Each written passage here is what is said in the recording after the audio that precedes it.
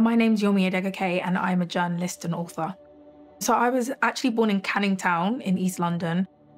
I lived there till I was about 2, I think, and then moved to Croydon. Growing up in Croydon was a mixed bag. It has a bit of a reputation. It was quite notorious growing up, especially when I was in secondary school. Walking home, you never really knew what you were gonna get. But I really liked it. I liked it so much that I bought my first flat here.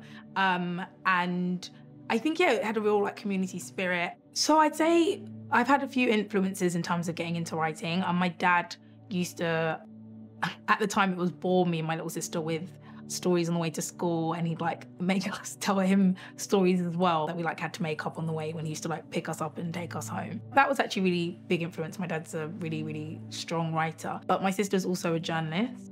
And I don't think I realized that she actually influenced me more than she did in terms of her choosing to get into journalism. I think for many sort of first, second generation immigrant kids from particular backgrounds, my family's Nigerian, there's a real kind of push to go into subjects that are slightly more financially stable than the arts can be, such as being a lawyer, doctor, an engineer. And seeing my sister be able to kind of make it in journalism, I think definitely inadvertently inspired me to take it seriously.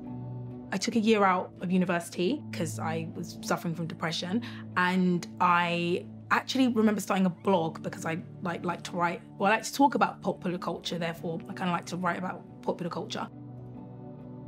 In terms of whether it would have been as easy or as difficult to start a career in journalism without my sister's sort of influence, I don't think it would have been as easy without her influence, but I do think I did see her struggle a lot and I did see her suffer a lot in journalism.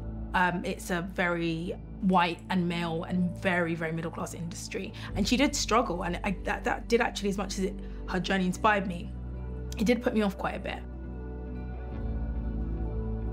I'd say the biggest barrier I experienced trying to get into writing was the age-old experience without experience conundrum. It was especially difficult when I was starting out because obviously unpaid internships, which I think are illegal now, or maybe were even illegal then, I don't know. But that was all the rage. And I, like many other people, couldn't really afford to take unpaid internships, but still did. And also it was that thing of even getting an unpaid internship or even getting a lowly paid internship when you haven't had experience before was incredibly difficult. So difficult, in fact, especially given what I was writing about, which was a lot of stuff. I wrote about popular culture, but I also wrote a lot about race and sexism and feminism and things that back then, at least, people didn't necessarily want to hear about that much. I ended up having to start my own publication to kind of get my column inches up because I just couldn't get commissioned anywhere or get an internship anywhere. I've had lots of different breakthroughs and lots of little ones along the years because imposter syndrome is definitely a real thing. And sometimes when you feel like you've made it, you also can not be certain. So I'd say lots of people have helped me along the way, but I'd say my biggest breakthrough, or at least the moment I really felt like I was doing it seriously, was when I was given an opportunity by an organisation called Writers of Colour, who were essentially very pioneering actually in terms of trying to diversify the media industry. And they had collaborated with The Guardian in terms of trying to get more writers of colour into the publication. It was a real career goal of mine to write for them, and I felt a bit like, oh, I've made it, and I took loads of copies home and stuff. That was a big moment.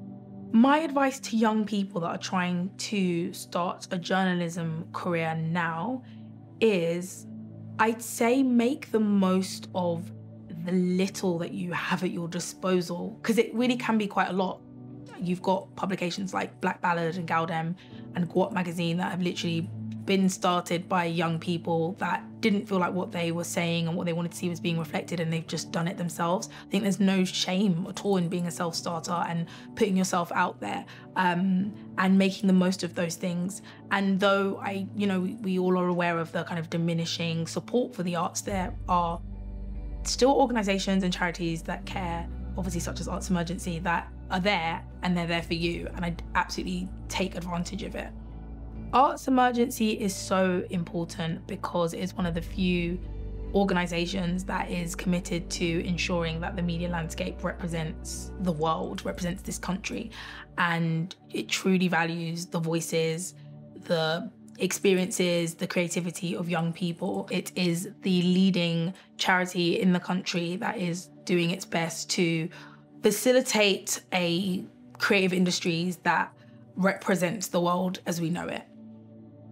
Join the Arts Emergency Network and please give £5 a month or whatever you can afford to transform a young person's life.